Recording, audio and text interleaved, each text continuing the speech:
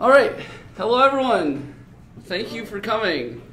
This is Keepassing Your Credentials, Synced and Under Control. My name is Salt. I have actually given this talk once before here. I think it was in 2014. And I'm really excited to be back giving it again because I think it's a very important topic and it's one put some time thinking into. So, first off, if we can get this working. Page down key. Yep. Beautiful. Everyone's seen this, right? This is why passwords that you remember don't really mean much. If someone wants to get in and you know the password, eventually you're gonna give it up. How many people here currently use a password manager? Beautiful. Yes, yes. The majority of you. I'm really excited about that. We will go through KeePass, we'll go through my setup, we'll go through some of the recommendations I make, and then after that, maybe we can have a little discussion about how these can be improved and see where we go from there. All right, so what is a credential? I'm not just talking about passwords here. This is something I really want to hit on. Credential is a qualification. It is an authority granted, often by a third party, not always. Passwords are definitely a credential. Your house key is also a credential. A published paper, driver's license. What about a degree? These are all credentials. These are all things that we should somehow keep secure, but they're also all things that we need access to at some point. The really neat bit about KeePass is it's not just for passwords. It's for credentials. Now, the majority of you already use a password manager, but for those of you who don't yet, you should be. Real reasons. We have 3 stages that most people go through for password management. One password everywhere. Sure, most of us have at one point been this, right? Like I know I sure was. How about a few passwords? Probably even the ones of you who are using password managers use them to help remember. But you have your root password, you have your normal login password. You might have a couple email passwords. You may use them in a password manager, but when you're on the go, you don't necessarily want to be remembering and pulling out this database and all of that. So you said, okay, well, we'll have one here, one here, one here. And then the stage we really all want to get to, and that's a unique password for everything. And this stage is very important, especially in today's connected world, because at some point, some site, some login you have is absolutely going to get owned and is absolutely going to get compromised. And if you have that password anywhere else, the first thing a competent attacker will do is try to use that password on your other accounts. So what we want is a unique password everywhere. Now, actually organizing this data can become a hassle. And I will get into kind of some of my recommendations as we go. But as I mentioned, this is for credential management, not just password management. So keepassx, I should say, uses attachments. And the beautiful thing about attachments is you can attach anything. What might be some examples that you would use? For example, your bank website has a normal password, and it also has security questions, which are in effect a subpart of your normal password. So combined, they are one thing you know that can let you into the website. Sure, but that's still text. SSH keys are a great one. I don't know, maybe a resume, like an email. Resume. Yeah. What about a picture of your diploma? How about your house key? If you have a decent resolution picture of your house key, You could 3D print your house key if it became an issue. I have my passport, social security card, of course SSH keys, GPG key lives in there. The important credentials, the things that you need to keep secure, should be somewhere. Now, this is putting a lot of data in one place that's like, what happens if I lose it? What happens is that you use a system that you kind of can trust, that you can back on. Multi-factor auth. Most of us at this point have used or heard of 2FA, two-factor authentication. There's also 3-factor authentication. The main 3, something you know, a password, something you have, a physical key, whether that's a server, cert, or whatnot, and then something you are, which is biometric. I was really hoping to get biometric working before this talk, but I don't quite have the system in place for doing that well. If you have a fingerprint reader, like on your device, that could be a source of some, perhaps. But I'm not sure. That's something I would love to get working, because I think that if we can really secure it with all 3, that would make a better system. All right, so keepassx. The X is important. I know I often say without and drop it. Floss, of course. It's been around since 2005. It was designed for Linux initially. So when I say KeePass is a program as well. But it was designed for Windows and then ported to Linux, but it wasn't really ported. And now it is really ported, and now it's KeePass 2. And it's good. It has a lot of cool features, and it's neat. But it's written in .NET, and to get it running on Linux, you have to install all of Mono. And I don't know about you, but I, for the longest time, was this person who didn't install non-GTK graphical libraries. If it was Qt, I was like, nope, I guess that application's not going on my system. I'm the person who looks at app, looks at the list and says, yeah, that's installing too many things, not comfortable with too many things being installed. Oh, I'm good, I'll find an alternative.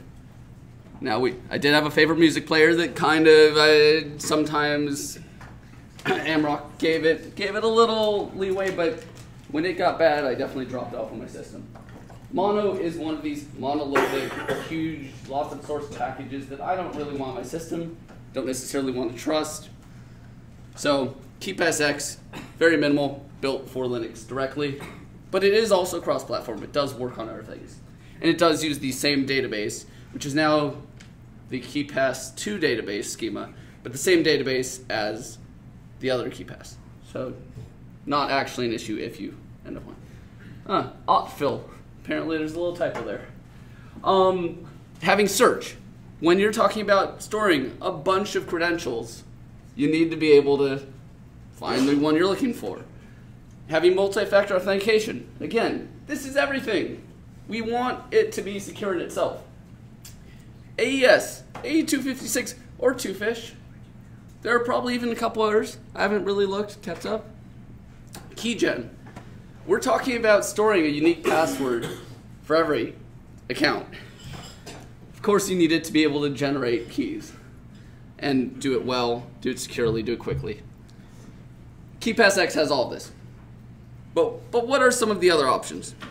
So, I mean, we can go down the list. I have a couple I wanted to mention. Specifically, I get asked about a lot. Pen and paper. Who's you know, seen their coworkers, perhaps been the coworker who has a sticky note with the passwords? No? I've seen that in video games. I've seen that in real life. I've seen that in real life, unfortunately. All right. I mean, that's kind of obvious. What about LastPass? I, for one, am not comfortable with something that is this much me, this much my identity, my everything, being on anyone's third-party server, especially one that's only accessible through the browser, which is often a very a lot of questions there, but also has had known security vulnerabilities. Like I understand it's easy to use, and ease of use is great, and it's better than not having a password manager, but I definitely have questions. Keepass 2 we already went through. I don't like the idea of mono and etc. Web browsers, yeah, it's okay, but those files are all local, and I assume they're not the most secure. Then there's a lot of other ones. There's like 1Password and SafeWall and all these. Most are proprietary. Most are new. Most might be a little shiny, but I don't need that. I just want a good, solid, secure system. There are 3 that I want to give some special note to, and since when I first gave this talk, they are new. The first one is master password. Anyone here heard of master password? Couple people. It's a neat concept. The idea is you never write down any passwords. Instead, every time you need to log into a site, you go onto their site and you say, I'm logging into this site, and you give them a password. And it basically hashes that. So the password that it's giving you is a hashed thing, so there are never passwords written down, and you could always recover them. I have some questions about the security, but I haven't looked at it that closely. Seems like a kind of cool concept if you're just dealing with passwords. Again, we're dealing with more than that. We're dealing with credentials. Another one, very important I think, is pass. So keepassx is GUI based. Pass is text based. It's basically wrappers around GPG. That's it. Which is really cool if you are a person who lives in the terminal, if you're a person who's in a company that's going to be server access, something you can share like that. It's built for a command line, so I think that's really cool. It has GUIs. What? Pass has GUIs now? Yeah. Oh, cool. I haven't seen the GUIs yet, so that's awesome. But I've looked at the security, and it seems pretty decent. And then the last one is Keepass CLI. It apparently has kind of been active as of at least last year. I have not personally used it, but the idea that you could maintain your own stuff in the command line, that had been a downside of Keepass before. There also seem to be a couple of different projects that offer command line access to the Keepass and keepassx databases. So it's other things available, but I did want to mention those ones. All right. Yeah. Okay. So, configuration.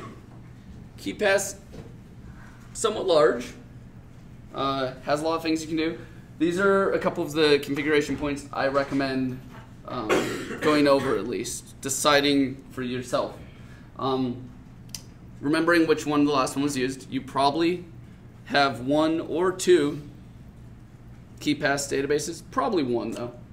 You really want, to only be tracking, dealing with one thing. Asking before deleting, not a bad thing to have. Same with backups. Autosave, I don't know. Customized entry, with this you can add fields. Maybe you need usernames, maybe you need website, maybe you need a few websites. You can really customize it. Clearing the clipboard, that's kind of important because I don't know about you, but it's like, oh, I'm just going to paste this into, oh, dang it, now I need to change those passwords. Everyone on IRC has it. Okay, quick. And then locking the database after a certain amount of time, because this is a very important thing. You don't want it just to be sitting in the clear. Question? So I comment on that. I actually recommend having a different password database for each schema of your life. Your work content should be in a different database from your We'll get into that momentarily, but thank you. Password generation. It's kind of a big deal. This is great. The XKCD, they're fantastic. The real takeaway here, through 20 years of effort, we've successfully trained everyone to use passwords that are hard for humans to remember, but easy for computers to guess. I mean, it's true.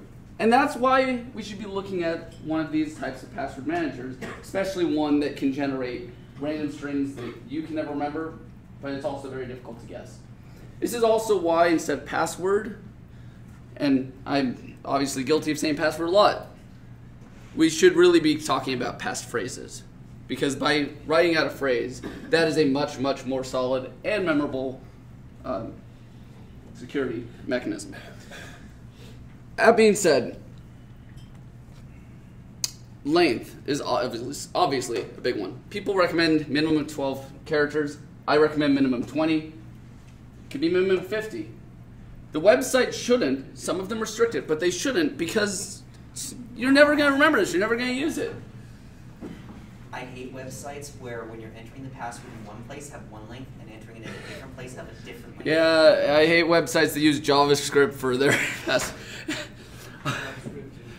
okay, lookalike characters. Lookalike characters don't matter as much because you're never going to actually remember these passwords.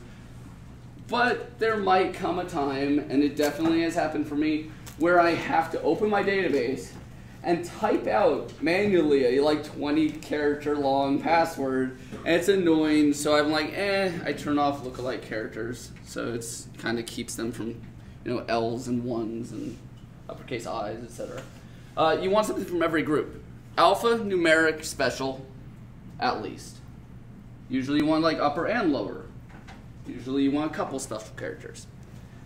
And then the pronounceable, they have the option. I think it's kind of useless because I don't need to remember these. That's the whole point. You don't remember your passwords. But KeePass is pretty good with their password manager. I actually don't like the newer one, and I've submitted some requests. I've talked to the developer. The newer one has changed some of this like randomization where like you can now just say I want special character. You can't say, I want a special character from this set. And like, I feel like that's really a downside that I hope that they revert. Is that a new version of keepassx or like? This is an older version of keepassx. Okay. The newer one, they've changed some of that, and I think I'm trying to get them to revert some of it. Because keepassx, while it's been around since 2005, actually has gone through a couple of somewhat major revisions, even recently. Which is why I think they've downgraded their password generator in some ways. All right, so that's configuration. That's getting it to be usable. But, yeah. Are there any of those major revisions for a security reason, or is it all just a setting? I wish I knew. It seemed like they were rewriting it because no one had been updating it for so long that they wanted it to redo the architecture with newer, newer language, newer, et cetera, but I don't think there's been, I don't know if there's been any actual security. Like I feel like maybe one, but it was a long time ago and it had nothing to do with the rewrite. Structure, I think, is pretty important when we get to this huge database of your life. So this is the structure I kind of recommend. Incoming. This is the GTD capture. It's just where stuff goes. If you're not dealing with it right that second, maybe you get a password, you get a email, you get a something at a conference, and you're like, put it there. We'll deal with it later. We might even change it later. We have a few top level that you just keep empty because, it's just structural. Cards and accounts. We talked about credentials. What's another good credential? Your credit card. I have my credit cards in there. Number and code. If I lose my cards, I still have the phone numbers. I have all of that. Yes, it becomes a very scary target. But, identities. What are identities? I don't know. What are identities? So these are things like your OpenPGP key, X509 certs. I mean, this is what I would consider like an identity file. Social Security might go in there, but it also might go in cards. You kind of have to make these types of decisions, but like, I feel like it deserves its own little section. Also, you can put logos next to these so that when the entries, they're all in a logo, and so it kind of visually can tell you where and what you're dealing with. Especially important when you start just searching, because you search and you're like, what is that password? It has to be from that. And locks. This is what I'm talking about. Keys, padlock combos, physical locks, software licenses. I mean, because we all love buying proprietary software and losing the access key. Systems. Systems and services. The way I define that difference, systems are things you own and control. Services are third party. But again, these are all your personal accounts. Shared. There's only one real password I can think, or credential I can think that we share. I'd love to hear about some other ones that people can think of now and or during a little discussion. But Wi-Fi networks. These aren't things that are really your password. Others, you know, always good to have miscellaneous. Why not? If you're building a personal database like this, you could do websites that you recommend to people frequently, just so that it's in a place like this. That sounds like Delicious or some other service that isn't really a credential. I mean, it's okay, yeah, sure. Build a database for your life. Come to my second talk at 3 p.m. After I've had some of these, and we'll discuss building a database for your life and contacts. Civi CRM. All right, organization. These are the passwords, the credentials that when you leave, you will either pass on or delete. They are not yours really. So I have like a web development company. So I have that as a top level, and then I have different clients as lower levels. Pretty clear, pretty easy. Any questions on any of these? I think it's a pretty good structure. Like I said, I do recommend something like this, but obviously you don't have to use my layout. Now this becomes the next real question. If we're not using something like LastPass, how do we keep it synchronized? Because you don't want to be editing your password database. You don't want to be having one flaw sync of the other. I don't know. I know when I was trying to find these slide talks, this is from 2014. I found in like an archive that contained an archive that had some folders in it that were like Finale backup, and there were some password databases in there. I'm like, if I were to take that and look at my current one, and do you know just how much brain width it would take to put those together? We don't want to do that. We want to keep things synchronized and backed up. And when I mean backed up, I do mean that in a variety of ways. So I like git-annex. Who here's heard of git-annex? Couple hands? Couple hands. You might have heard about them somewhat recently, or at least the lead developer. He basically was up in arms post about GitHub changed their terms of service, and he took all of his projects down because he didn't want a update to be done because it might affect licensing. Kind of overblown, but that was the guy behind git-annex. Really cool. I like it for one because this left side are all third party basically. You're giving it access to someone. That's what we want to avoid, especially something that's secure. Yes, AES-256 is theoretically currently pretty good, especially when you have a nice long passphrase, and then a second factor authentication that you don't upload anywhere, and then maybe a third factor to get to that second factor, and okay, maybe pretty good, but it's still a third party that has this database. The other side takes a lot more, I don't know, skill setting up, some sort of knowledge. Git-annex is basically Dropbox. They have an assistant. It's a GUI that just lives like Dropbox. And because it's that easy, I think that that's an important reason to have it. The way it actually works is it syncs between different Git-annex clients. You can have them on servers, you can have them on your mobile, you can have them other places. But it's basically, I don't know completely the technology, but some sort of a push or pull mechanism that goes between them. So yes, there are, there's an encrypted channel, a handshake, etc. that has to get formed, but it's not actually living anywhere else. It's just syncing. Does yes? it have version control like Git or? Git-annex does in some senses, and this is a great question. Thank you. So git-annex has these two main use cases. One is called the archivist, and one is called the nomad. The nomad is the use case we're talking about here, about synchronizing. I plugged in, I noticed the file was out of date, and it synchronizes it. The archivist is this kind of interesting use and format that they have that allows you to almost keep like a structure of your different file systems, and it will tell you when files have changed or gone out of sync on the different structures. So like your external hard drives, and you can say, oh, these are duplicate files over here, and like it does all this pretty intelligent stuff. As far as doing revision controls, I don't think it does that.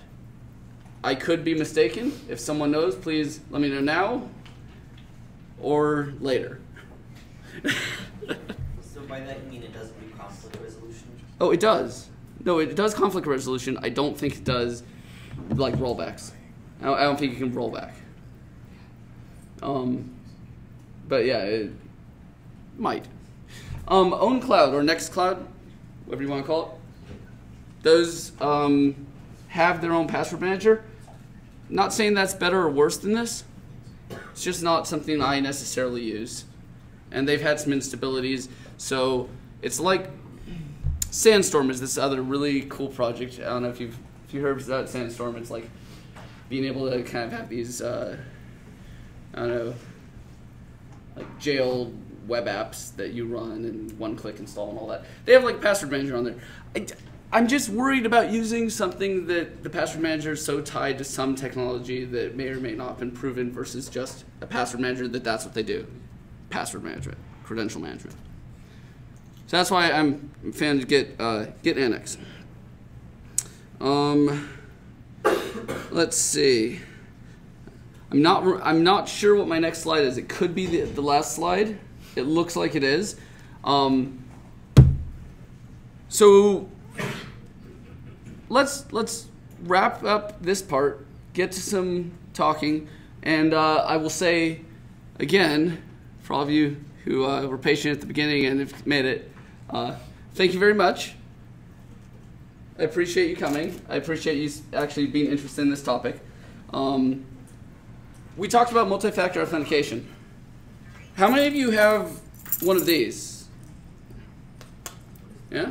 Dongle, this is a Duo hardware authentication chip. Yeah. What was that? I feel like some sort of artificial intelligence is scanning my chips, sir. Yeah. Anyway, that integrating it with the passwords, I think would be great. YubiKeys, Google Authenticator. Yeah. Yeah, I see some YubiKeys there. I don't actually have my Yubi on me anymore because I got the better one. No, they're great. They're all great. We should be really talking about and thinking about security. So I think I'm going to shut down the slides. But I wanted to kind of keep going, keep talking. I'm going to shut down part of the slides. Let's first of all, are there any questions immediately? I saw a hand over here. Have you given any thought to keeping the static information like you had in their license keys for software you own and blah, blah, blah, separately from the dynamic information that does change, just to keep your file size smaller in transferring and syncing? It's a really interesting question. I have done something similar to that where the things that are lower security, I make a mobile file, and that's the only one that transfers because it's smaller and because it's, if it did get compromised, it would be as critical as your social security card. I don't know. I think that having it all in one place is pretty important. But I can definitely see reasons for it. Another example of that. Things like pictures of your key. TIFF files of your passport and all this other crap. Yeah. That all is going to make the thing grow pretty large. Sure, but it doesn't. Transferring it all the time. If you're transferring all the time. I'm trying to remember. if git-annex handles. I don't think. Database. Yeah, it's a whole database, so it's gonna have to send the whole thing. So you're totally right. That's a really good point. So for the transferable ones, you might want to use git-annex in a archivist mode. So what you're transferring is not necessarily full database, but like a smaller one because of that. So very great point. Thank you. Yes. What are you doing for a mobile solution? I know, as far as I'm aware, there is no KeepassX edition. There are in fact two decent mobile solutions for KeePass. KeePass itself, keepass.info.tua, has a mobile client. What's the 2 version though, isn't it? But KeepassX now is supportive of the 2 database. Okay. Everything's kind of switched. Caused a lot of issues when I first did it, but if you're starting something new or doing it, you'll go through them and you'll get there. There is KeePass Droid, which also reads the files, and that's what I end up using. It's free. KeePass 2 Android is pretty great too. KeePass 2 Android. Yeah, no, that's the other one. The one that's kind of, I think, official-ish. Maybe, yeah. KeePass Droid is not. There's several third-party ones. There's several third-party solutions, which brings up an interesting point, though. Should we be trusting these third-party solutions? I mean, with KeepassX on Linux, this is a repository that's been signed, et cetera, probably pretty decent. But on Windows, it's a binary. On Android, especially on Android when they already say, no, we're a third party. I mean, yes, they know how to open it, but has anyone actually done a security assessment of, if it suddenly opens it and starts sending things to a server? I'm not sure. Use like an open source package repository like F-Droid. Like F-Droid, absolutely. Yes? How do you sync to your phone? How do I sync to my phone? Git-annex. It'll do that? Yeah. Though another option that could be interesting would be to not sync anywhere and instead read off of a networked file system. I'm not sure. There are pros and cons. Syncing means you don't have to have a server, but Is that something that the git-annex on your computer handles, or like there's git-annex on your phone? you have git-annex on both. Okay. Yeah. Yep. The reason I was asking about the mobile is because I do also run KeePass Droid, Mhm. and it doesn't have all the features that KeepassX does, whereas like KeepassX allows you to make an attachment. So I want to secure photos and things like that on my phone. I'd love to keep them in the same database. I have not found something that will do that for me on the phone. I will be honest, I almost never actually modify my database on the phone. I just use it. But that's a very good point, and it is open, so hopefully they can work on that. KeePass Droid is GPL. So. Yeah, it's GPL. There you go, thank you. Before I get there, in the back? Well, this is probably outside the scope of where you're talking about, but I've been looking into user level management, like apples, in the context of... So the way I've dealt with that, and this kind of gets to the organizational thing, is that I have had shared databases, and it's, yeah, you just kind of use other solutions.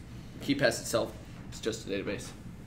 But it's definitely interesting, and knowing, I don't think there's any good way to keep in sync a segment of the database, and I think that would be, I don't know how feasible at all.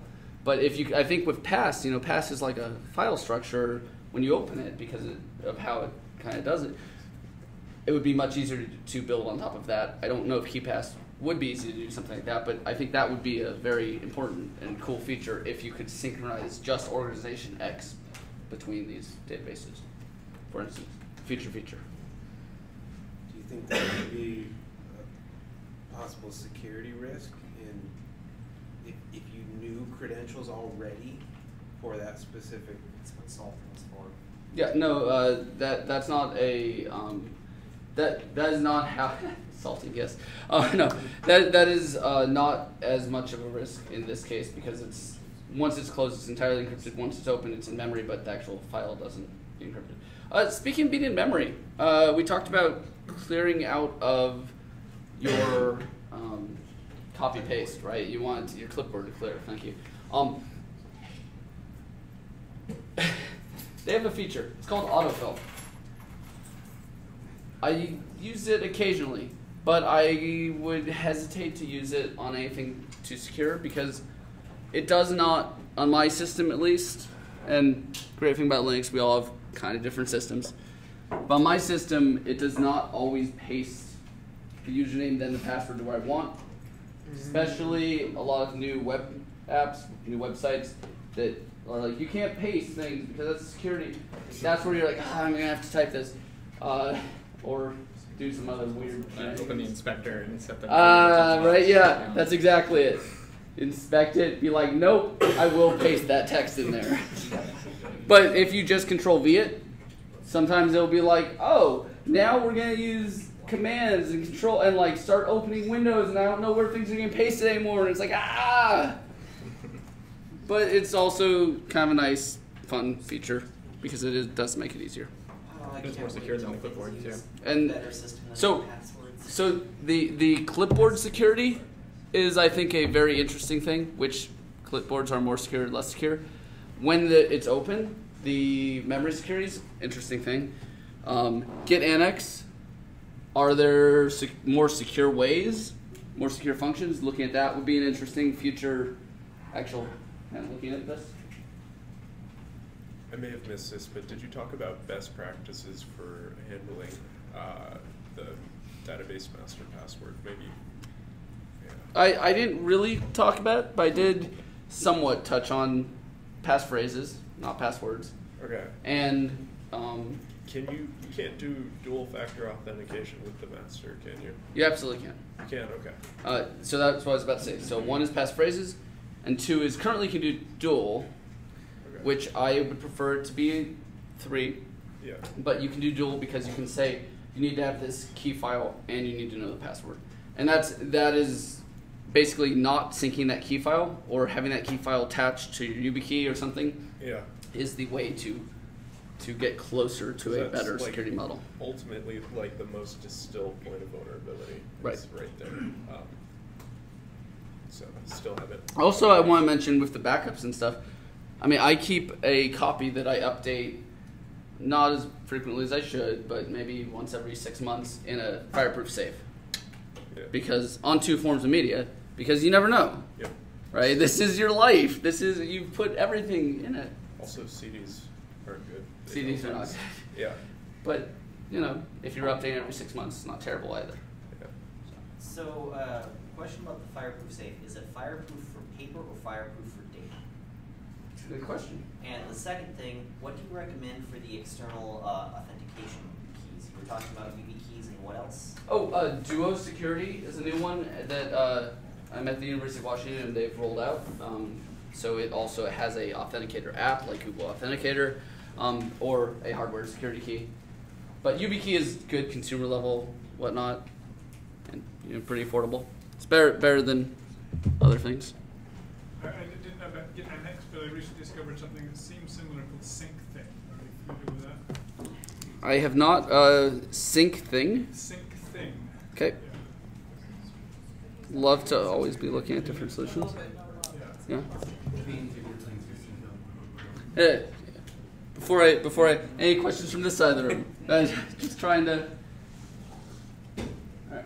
Yeah. Do you recommend the same length on your password for your master password versus just any password that has 20 length? Absolutely not. I think your master password should probably be over 100 characters. It's a sentence. It's just something that it would be very difficult. And realistically, again, if you're being tortured with waterboarding, and you yell out some random sentence, may or may not be an issue, but realistically, you're now in a different threat model. You may have touched on this and I may have missed it, but in a situation where, say you have a supervisor and 3 subordinates, and you want to have access to a shared database, but you want the master to revoke access to the subordinates at any time. Is there any tools that you've come across that support something like that also keeps in mind all of the aforementioned? It's called having multiple user accounts. To a shared database. So no. What you would do in that case Oh, something I didn't touch on that's related, but what you would do in that case is you would get rid of access through some user authentication mechanism, user accounts, whatnot, and then you would change the passwords. Because realistically, if it's shared, they could have, you know. But what that touches on that I think is a very important feature that this has is reminders for password expiration. So your passwords expire, sometimes it's forced on you to reset, sometimes you just should. But that's a built-in mechanism. I guess, sorry, I wasn't specific enough. There was any kind of revision tracking in a shared instance, so you could see what user made the changes to the previous entry. So, I'm not sure. Okay, yeah, I'm not sure.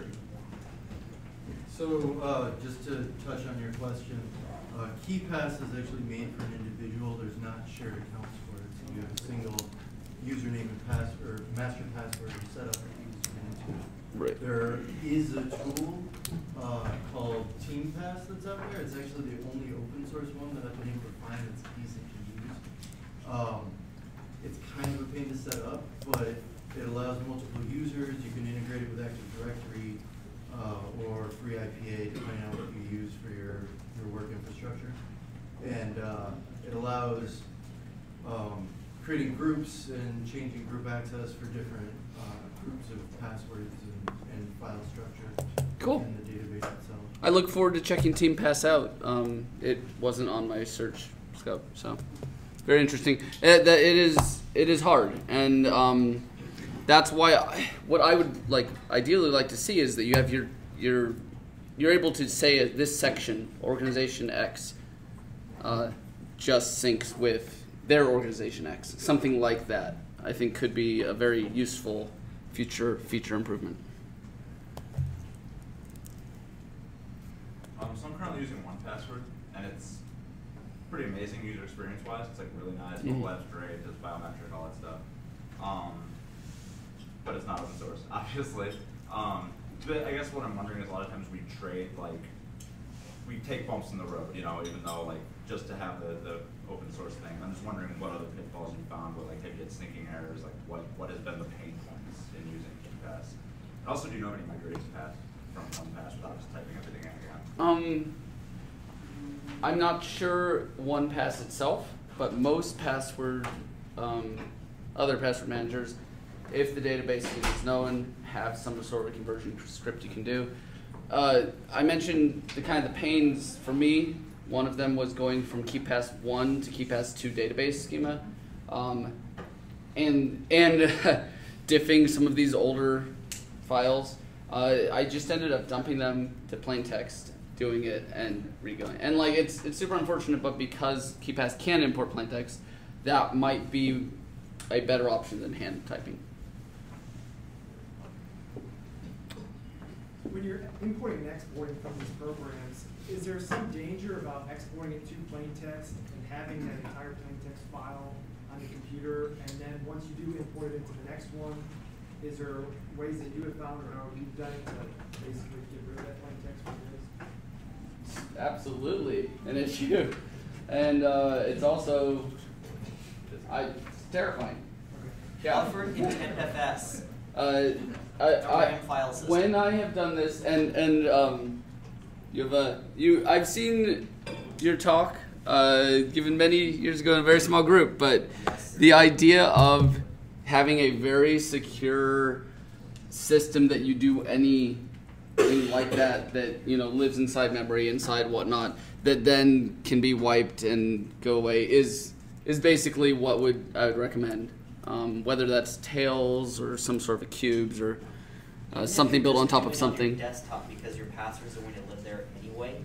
Mount a tempfs on some directory. In fact, if you're running systemd, you probably have such a directory. If you look at your mounts for your user that it created to store files like this, and store things in a tempfs. Even if it was that one that was made for that purpose, just find the place where your computer will let you store arbitrary files in RAM temporarily and use that as your work buffer. Though there are RAM vulnerabilities, and if we look at a large one that people might have heard of recently, what was it? I I don't want to drop the name. Was it Cloudflare? Or the other one? Was no, Heartbleed, Cloudbleed, yes, but it was a memory. It was a memory exploit. That's that was on their servers though, and the issue with Cloudbleed is that they were basically doing an aggregate proxy for everyone. Yes. But my point is, there are memory vulnerabilities so it's whenever you're doing it, and this is something I would highly recommend in this case. Yes, temp very good, etc., etc. Don't be online. Disconnect your network. I absolutely yes. Your other option is you could create a loopback device and do a Lux encryption on that file system. Put it to that Lux encrypted file, and then when you delete it and then delete the image, it's still random data on the hard drive. So that the encryption of that loopback device image would then be random data. Yeah, but you'd still going to be running at some point. Way more. Only until the Anyway, it's a very theoretical topic. Stay offline if you're going to do it. Use encrypted swap. Encrypted swap. Yeah, I mean but like I said, if you were to do it on an active Tails system, for instance, right? It loads itself inside load memory, and thus when it goes away, it goes away. Things like that. Do you have much experience with OTP, one-time password thing? So I got that question earlier, and I was going to try to do something. I didn't really get time to do it. I have had some experience with them. I've done some theoretical things, but as far as doing them in relation to the password management, I have not. I don't know if KeePass has any sort of support for that. I know I have one of the lower end YubiKeys that doesn't have that, and I recently got the Do It security key, so I haven't had the opportunity yet. Do you know if those work? Because I meant on the dongle specifically. It just seems better than a password manager, other than the physical devices that won't last or whatever. Do you know if they work on mobile at all? I mean, so at least Do It security is very mobile, integrated. Oh. Yeah. And it's really odd. Do It security wasn't in my slide notes, but it was in these other notes, and then I got it recently, and this is from 2014. I'm like, apparently they've been around a minute, so who knew? Do you have any comments on dedicated hardware solutions for password management, such as a GitNuck, if you've ever heard of it, GNUK, or perhaps using something general purpose like the USB Armory as a password manager store? I know it's a lot of hardware to throw in it, but yeah. any comments on that? So using something like USB Armory, I think, would be a very good idea. For those of you who don't know, USB Armory is basically system on a chip. And by having it all live and load on some physical device, the more you can keep it off of something that is accessible, I think the better. But I don't have any specific ideas beyond that.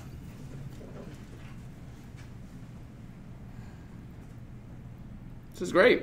I'm really glad that we're able to have these questions, these discussions. So in 2014, I gave this talk twice. I gave it once here and then once at the American Hacker Campout, so a more security-focused thing. I will say that from that conversation, a lot more questions came up on the actual encryption and the actual streams and these sorts of things, and I don't have as many answers for that before your questions come. But it's interesting. I think that people should definitely be considering these questions, should definitely be using these tools, and I'm happy to help, to talk more, to submit reports, requests, etc. Yeah, I want to say thank you to everyone who came. Thank you to my security support. We are turning this into a security conference, one drink at a time. And I will be here. I'm at the snowdrift.coop booth as well /OSI booth, which is also right next to the Siegel booth, Siegel GNU Linux. It's a conference in October 6th and 7th this year. that is kind of akin to this one, but held in Seattle. If there are no further questions, thank you very much.